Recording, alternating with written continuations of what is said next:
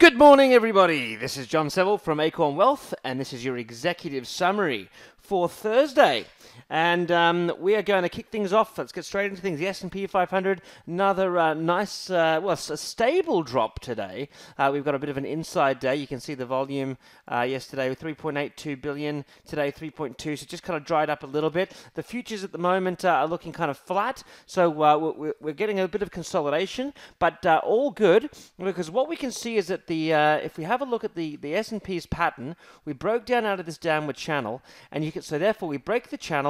That means where this vertical line is, where that channel ends, a new one begins. So we start looking at the characteristics of what's happening now, and we can see that we've come from oscillation, and now we have the early signs of momentum. You can see that the 5 and 9 day moving average, these two lines here, these two lines kind of curling over, 5 and 9 day exponential, are holding the S&P down great. So what we want to see, ideally, is we can see taps on that. But if those moving averages hold strong, this could be the break that we're looking for down to that 1800 target on the S&P to continue the bear flag. So as you can see in those flags previously, that's exactly what happened. You can see that basically, let me take some of these other averages off that don't mean a whole lot right now. We'll take all that off, take that off. All right. So you can see just the 9 and 5 day holding it down, straight down after that little curl over. That's what we want to see here. Curl over, straight down. Okay, so at the moment, still under open range, so still good. Let's have a quick look at the highlights from last night, and then I'll tell you about a couple of new ones. So obviously, SNI was the new stock from last night. I purchased puts on this today, December $45, was it? Yeah, December $45 puts I bought today. This has had a beautiful drop. We talked about it as a stock or option play last night. Dropped 3.2% today, so really happy with that, obviously after not being able to break through the moving averages. The big performer today was AVH. Now, previously along, that we highlighted last night in Trading Room and said, look, we would kill this one and take profit and actually short this. And today it dropped 7.55%. So whether you took shorts on the stock or whether you bought puts or whatever, that was a lovely drop, and this one's probably got a lot further to go. So AVH, that's what the beauty of being a trader. We went from thinking this could go rally up 20-30%. The technicals changed, and it's that quick. It goes from being a great long to a great short, and there's the evidence of that. So hopefully people were able to use that to their advantage today. PII, another recent alert that we had mentioned we were purchasing options on. We bought them for around $3.90, closed at $4.50-ish today. I can't remember exactly, but basically up about 30% after a significant drop today. So again, that looks really good also. Now, it may have a little bit of a dead cat bounce here, so if you're a complete conservative, you may take profits if it doesn't break through tomorrow and then get in after it breaks down below 120. You're risking losing about $1 of profit to gain the probability, or you might just hold on to it. I'm going to hold on to it because they're longer term puts, and I'm happy just to ride the storm, but I would expect a potential rally up to around 124, so it depends on how much you want to kind of scrape every bit of profit you can out of that by trading it in a real short term. ACAT, which was also one of our alerts, a couple of weeks ago, maybe it was just a week ago, but it was ACAT. We said, look, this looks like a good short for a stock position as it was breaking down below 25, and that was a beautiful drop now over these last 2 days. This also will probably to continue. You can see that will be the next support it needs to break a new low. So again, we'll already picked this as a short at 25, so it's already up about 8% or down 8% or so.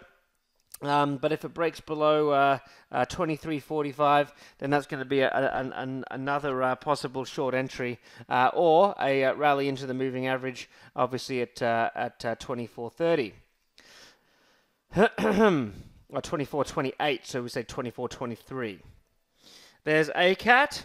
I mean, a lot of the other ones have just done really, really well today as well. CRE, EXPR, ZLTQ, Despite the market being flat, these stocks certainly didn't stay standing. They just kept dropping, which is exactly what we wanted.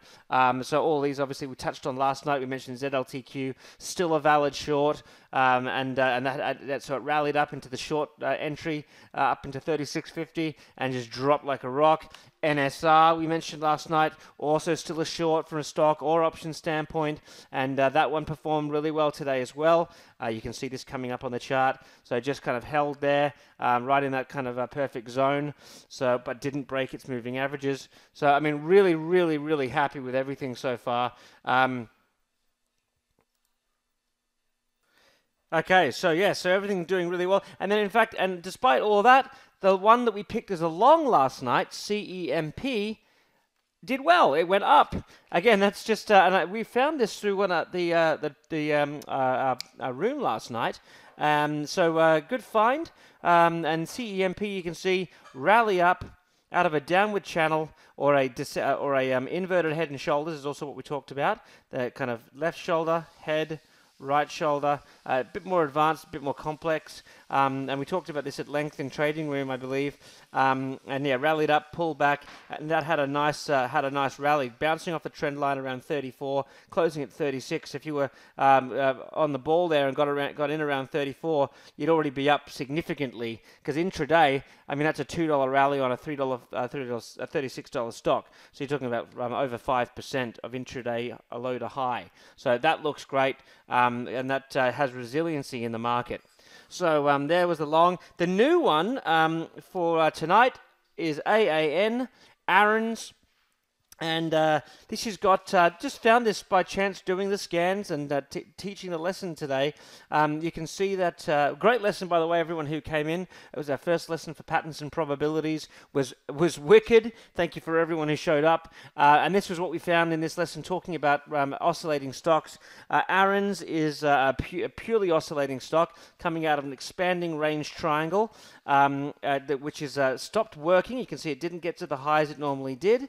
You can see it started to consolidate now in a new pattern after the 1, 2, 3 touches on support, 1, 2, 3 touches on this resistance line. It shifted personality. Something new's happening here. Of course, that was also mirrored by this this drop below the support line that was meant to stop it, didn't stop it, went through, and now we've got this rising wedge. So rising wedges, of course, are a bearish pattern, so I would look at this as a possible short if it drops below 37.25 down to 34.07, or I'd look for it to rally up. That'd be a godsend if it could rally up to 39.85. You get one last chance to scoop it up at the top of the channel.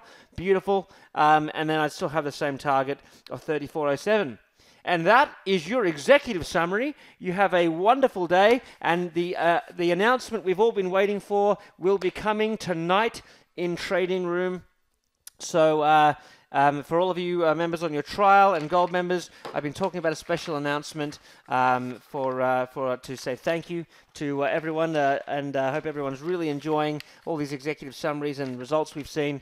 So we'll have a nice announcement for you tonight. So do make sure you jump into the Trading Room, and if you don't hit the Trading Room, watch for the recording. Thank you for your business. We look forward to seeing you tonight.